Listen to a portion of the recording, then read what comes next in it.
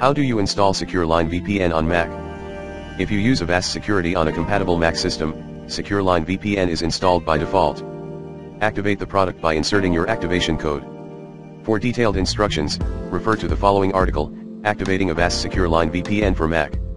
If you do not use Avast security, you can download the standalone version of SecureLine VPN and then insert your license. For detailed instructions, refer to the following article, Installing the standalone version of Avast SecureLine VPN for Mac.